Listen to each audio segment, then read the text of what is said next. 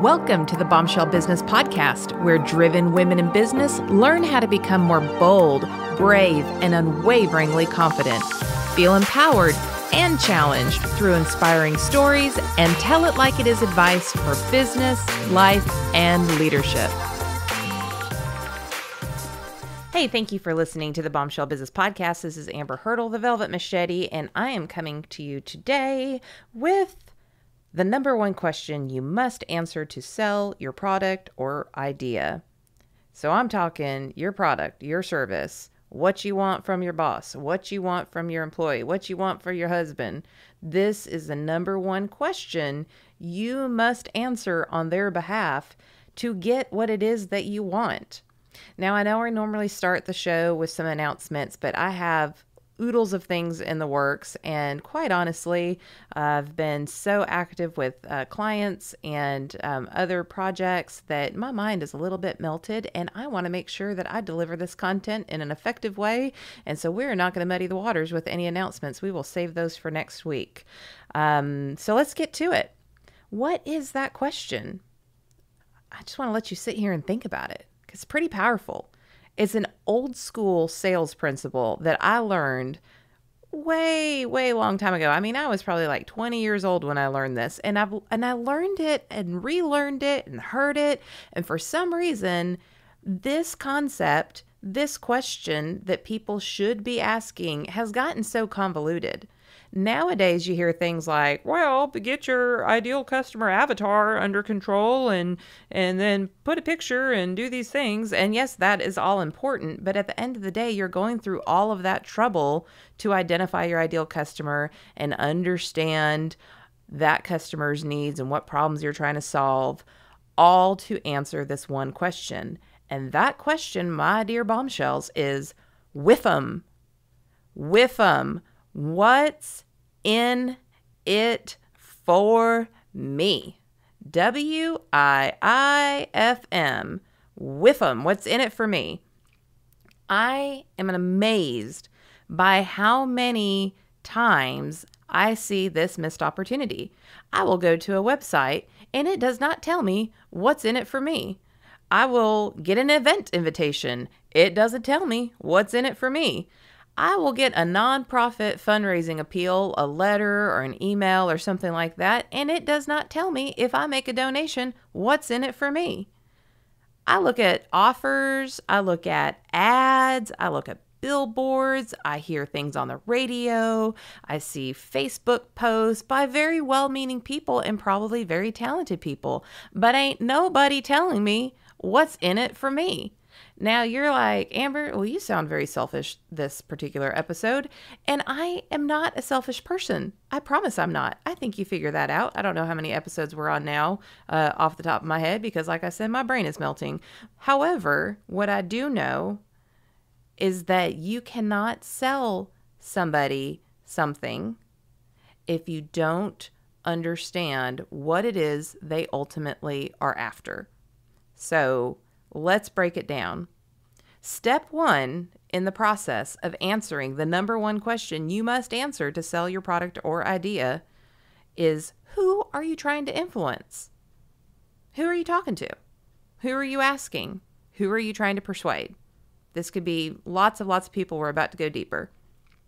Step number two, what exactly do you want that person to do, or those people to do, or lots of different types of people? What do you want them to do? So step one, who are you trying to influence? Step two, what exactly do you want them to do? And step three, very importantly, is what are their key motivators? Okay, step one, who are you trying to influence? I know y'all love to take notes. I know you know this because I know this because you email me and you tell me that you take notes. So I'm going to try to repeat this and go a little bit slower. Step one, in finding out the WIFM, who are you trying to influence? Step two, what exactly do you want them to do? And step three, what are their key motivators? If you can figure these things out, you can figure out how to tell the person you're trying to influence what is in it for them. So let's go to, who are you trying to influence? likely you're trying to influence multiple groups. So in technical, like PRE official terms, these people are called key stakeholders. And we've gone over that term in previous episodes, but I'm going to give you the official term, but we're going to say different groups of people. So these different groups of people all have different motivators. They all have different opinions. They all have different reasons why they're engaging with you. So let's just say that you are a plastic surgeon's office, and you are trying to sell CoolSculpting. Okay, so if you don't know what CoolSculpting is, that that machine that plastic surgeons have, or I think there's like even like day spas might be able to have it if they have a licensed plastic surgeon, or excuse me, I'm sorry to all my plastic surgeons, a board certified, not licensed, a board certified plastic surgeon overseeing their Medi-Spa, then this is like this contraption that they put on your body, and it like literally sucks in your fat and freezes it. And then over time that leaves your body, it's excreted. So if you're a plastic surgeon out there, you are welcome for this advertisement. But it's really not an advertisement, because I don't know what would be in it for you as a listener, because you're not listening to me to find out about CoolSculpting. But this is the example we're going to use. Okay, so I am a plastic surgeon. I'm trying to sell CoolSculpting. And so who am I trying to influence? I might be trying to influence my current customers. So maybe you come and you get Botox. Maybe you've come and you've had breast augmentation. Maybe you've come to my office and you get regular micropinning, any of those type of services. And now I have this non-invasive, basically like liposuction, only it's fat freezing. So who am I trying to influence? Current customers likely would be a great place to start, because they've already exchanged money for me to solve their problems. Now, I might also want to influence the general public. So now I'm looking at advertising and marketing to an external audience, meaning people who are not already purchasing anything from me. So that probably is going to be a different type of conversation. And then maybe I also want to influence other businesses who have complementary but not competing services with me, that would be a type of service or a place that sells products that somebody who would likely want CoolSculpting would go to. And so when somebody comes in and they're like, oh yeah, well, I would love to wear this, but my fat jiggles right here and I really don't like it. Well, that person, if I am influencing them to help me promote my plastic surgery business, would immediately say, oh, you should go see Dr. Amber. She has this new cool machine that freezes your fat and there's no downtime and it's not actual surgery. Okay. So those are 3 different types of people that you're trying to influence. So before you could even answer what's in it for me, you have to know who exactly you are talking to. Okay. So you have to define step 1 in order to get to step 2 and 3 for each of these groups. And I always want you to work from the inside out. So that would be your customers. What's in it for, back up. See, brain fried. What's in it for your employees? Now that you have this CoolSculpting machine, what's in it for your employees for them to promote it versus anything else? You probably paid a pretty penny for that machine. You probably want to get your investment back fairly quickly, and you're going to need your team to do that. So the first WIFM might be, what's in it for your employees? Is there any bonus attached to this? Is this just cool bragging rights for them? Get them excited about this. But if you want them to sell this, you have to ask what's in it for them. Maybe you have a competition. Maybe you express that The more of this that you sell, you might give a half day off or a work from home day or something along those lines. So if you want them to do something for you, you have to know who they are to begin with. And I'm getting a little ahead of the game because I want you to have at least one example as we're just working through the types of people that you might want to influence when you are promoting your business specifically. But honestly, I know a lot of you are volunteers too, and this works in volunteer work and nonprofit type activities as well, fundraising and event planning and all that kind of stuff. So we have to identify who you're trying to motivate. So you want to look at your employees, your management team, and your leadership team. If you have that level in your business, actually should always come very first, then your employees, any advisory boards that you have, any board of directors or board of trusts, of course, your customers, and then the general public. And most people get this backwards. Most people are like, oh, we've got this new thing. Like, let's just say you're a gym. Oh, we have new equipment. Let's advertise it in the newspaper. Okay, well, did you tell your employees about it? If somebody calls and says, hey, I heard you have new XYZ machine, can they answer the questions to that? Probably not if you did not include them in the WIFM. What's in it for them to know about it? They're going to be empowered, right? So be thinking about this. Be thinking about the different layers of people that you need to influence to build your brand and deliver your brand experience to your customers. Who do you need to influence? Step number one. Okay. Also, if you can't define who you're trying to influence, you can't figure out their hot buttons. Okay. So we're going to get there. We're not there yet, but I just want you to understand how important it is that you define the who before you define anything else. So step two, now that we've decided who we're trying to influence so we can tell these people what's in it for them, we have to figure out exactly what you want them to do. Again, such a missed opportunity all the time. You have to tell people exactly what you want them to do. You will notice at the beginning of most of my episodes or at the end, I say, please leave a rating and review. Here is why. I get that when people are looking for a new podcast, if it's like crickets and there's no reviews and nothing is recent, they're going to move on to the next thing because that's just how the world works now. It's all about that peer-to-peer recommendation. And so I know that you're super busy and I'm not going to passive aggressively suggest that you do something. I'm going to say, go to iTunes, leave a rating review. Here is why. And then I'm done. Okay. So that is not an overly aggressive thing to do when you tell people exactly what you want them to do.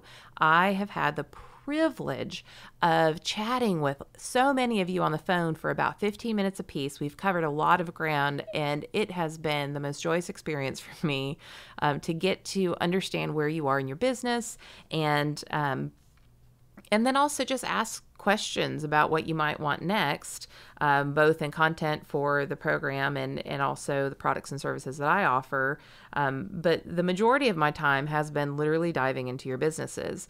And one of the most recent, actually a few of the recent phone calls that I've had, I've gone to the website and I'm like, okay, well, this is pretty.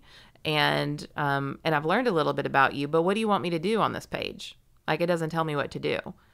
And I think there were so many aha moments that you have to tell somebody. People aren't just going to assume. So when somebody is navigating through your website and they're like, oh, Amber is this, and Amber's worked with these people, and this is what Amber specializes in. If I don't say, book an appointment now, or join the Bombshell Business Bootcamp here, click here, or get my blah, blah, blah report or the XYZ tips, click here, then you have no direction. And we move so quickly in this world. We're not idiots. We are not idiots, people. We are just busy. And we have 1,000 things to do with not 1,000 minutes to get it done. So Again, examples are like fill out this form to get a free coupon, or book an appointment, or buy your ticket now, or vote no, or call to reserve your spot, or donate today, or become a sponsor. These are all things that you can literally tell people to do when you're creating ads, when you're on your website, when you make a phone call and you're trying to influence something. Tell them, like, hey, I'm calling you because I want to explain this. Here's what I'm asking you to do. It's just being direct. You just borrow just like the very tippity end of my velvet machete when you're asking people to do things, and when you are very clear on what it is you want somebody to do. Like, for example, before I would go into big board meetings, I would make sure that I'd already lobbied my support before we got into that meeting, because I could go to somebody who could influence somebody else in the room that maybe I didn't have any influence over, and sell them on what's in it for them. And then when they go into the room that I need consensus in, I could tell them beforehand, I need you to back me up in this room. And there is nothing underhanded about that. There's nothing shady. I was always very upfront. This is what I want in the end, and this is what I want you to do. And that is a very powerful thing to build that consensus. Or would you do this on my behalf? Pick up the phone or get on LinkedIn and say, hey, I see that you're connected to XYZ who works for this company that I'm interested in working with. Would you mind introducing me? Would you introduce me? I would love for you to introduce me. Very easy ways to say this. How about asking an existing customer? Hey, thank you so much for that great review that you left me on my website. I so much appreciate that. It really helps me build my business. Is there anyone you can think of specifically that I can help? I would love your referral. Very easy. Now you're telling me what it is that you want me to do. So you've identified who it is that you want to influence, step one. Then you have identified exactly what you want those people or that person to do. And only when you have those two things together can you understand what are their key motivators, so that you can figure out how to sell them, because you're going to tell them what's in it for them. We inherently are self-preservers by nature. Like, that is who we are. We are designed to survive and to make sure that we keep kicking. So we're always looking for those opportunities of what's in it for me. Back to the plastic surgeon example. You ask you identify who might want that cool sculpting. You want to know exactly what you want to tell them to do. Book a free consultation. Come to the lunch and learn. These are things that I know happen from experience of working with such businesses. And now we're at the point of what are their key motivators. Okay, so let's talk big picture, and then we're going to come back to the cool sculpting example. First of all, let's remember, you can't get here. You can't get to the motivators if you don't do step number one, and you certainly can't figure out what their hot buttons are if you don't do number two. That didn't sound good. I'm sure somebody's little boy is laughing in the backseat of your car. If you don't take step number two, then you will not be able to know what hot buttons to push if you are not clear on what it is that you want them to do to begin with. So, what are their motivators? What are these motivators that you speak of, Amber? It's kind of like values. Like, oh my gosh, there's so many values. How do I define mine specifically for my business? Well, let's look big picture at motivators. Big picture motivators are things like fear, things like a sense of belonging, a sense of calling. With a lot of people, especially men, ego is a key motivator.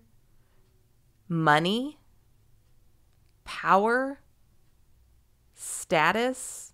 These are things. Okay, I have this game that I play with my husband while we're out and about. I don't personally carry Louis Vuitton. I'm Team Gucci.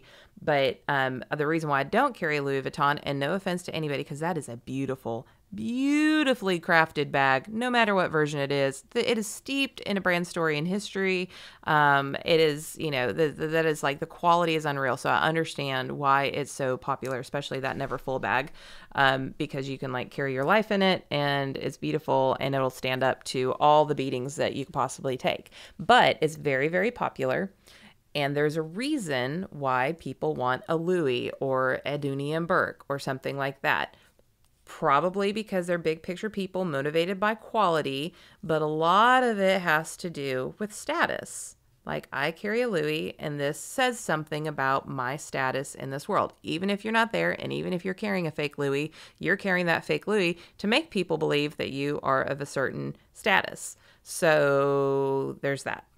And that's cool. So I'm not saying it's a bad thing. I'm saying, whatever. I work in a luxury market. If I wasn't carrying a luxury bag, that would also say something about me.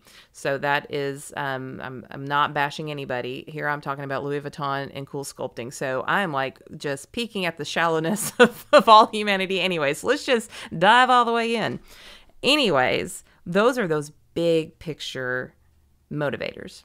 But then we can narrow it down specifically. And this is where I want to reintroduce the cool sculpting plastic surgeon scenario. Okay. So first of all, we know that we are trying to get let's just say we are trying to get our existing customers to come in and purchase more services with us with this new product, cool sculpting, that we have. Okay. So we know exactly who they are, and we know exactly what we want them to do. We want them to book a free private consultation because the staff is going to sell this person one-on-one based on their key triggers. But when I send this email out to my entire email list that all subscribes to this plastic surgeon's office, what is the big picture trigger? Is it ego? Maybe. Is it fear? Is it vanity?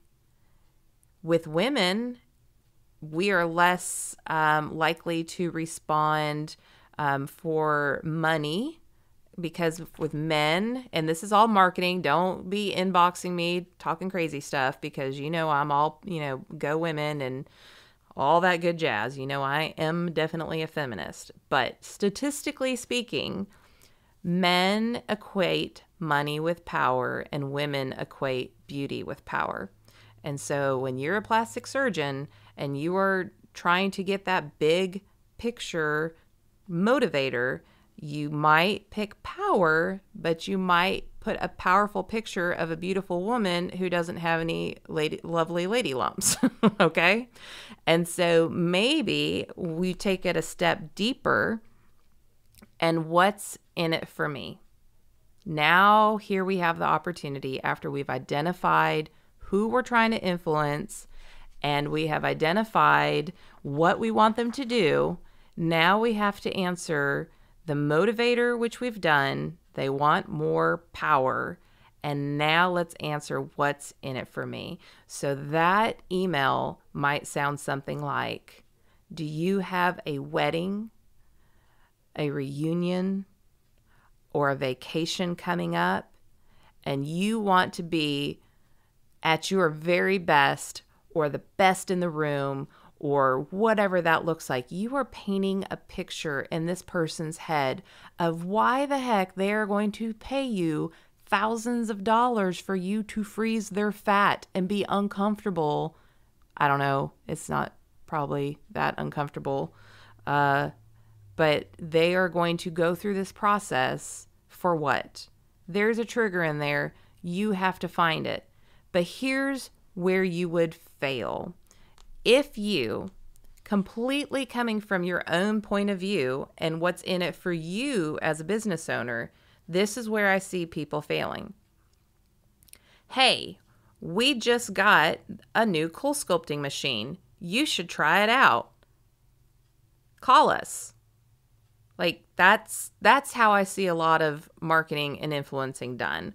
Or here's a story of this homeless teenager who has had a troubled life, and because of our organization, we were able to take this child off the street and place them in a warm home.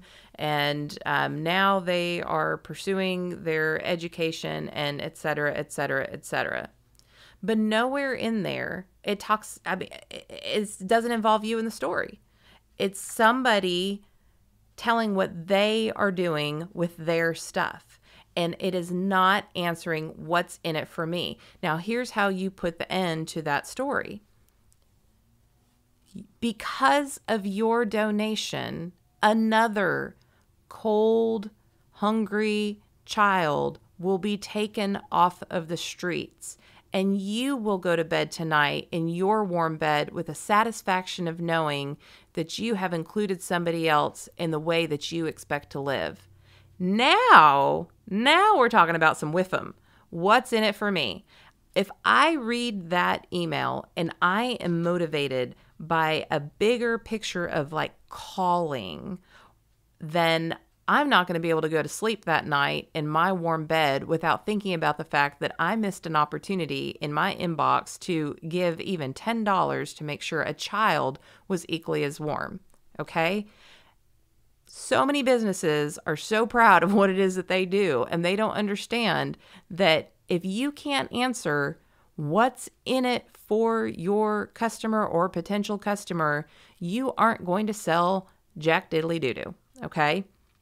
So let's review. Step 1, you have to know exactly who you're trying to influence. Step number 2 is you want to know exactly what you want them to do. Step number 3 is you have to understand what their key motivators are. And only then, when you have all those 3 things figured out, can you come up with the exact answer to what's in it for me. And you'll do that for every section of people that you are trying to influence, from your employees to your peers, to your husband, to your nonprofit counterparts of anything that you're volunteering in, to public perception and beyond. The key question that you have to ask in order to sell your product or your idea is WIFM. What's in it for me? Now, here's what I would like for you to do, because I don't have anything else to offer you today. Your call to action today, what I want you to do is go to iTunes or Google Play or wherever you listen to this podcast. If you have read my book, if you have listened to this, then go out there and tell another woman like, hey, this helps me. I am into this. And here is your key motivator, because you know what it's like to have somebody help you. That's why I do this. I know what it's like to have mentors and people help me with the areas that I didn't know what the heck I was doing. I did not learn all of this because I just, sat on a mountain and it came down to me through magic fairy dust.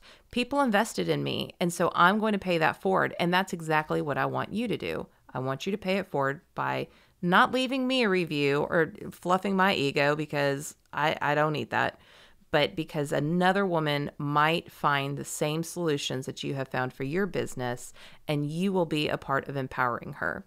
So that's my challenge to you. And empowering other women, women helping other women, I hope is your WIFM, just like it is mine. And I will see you on the next episode. Thanks for listening to the Bombshell Business Podcast. Visit amberhurdle.com for more resources like show notes, and check out thebombshellbusinesswoman.com to grab my book and download the free bonuses.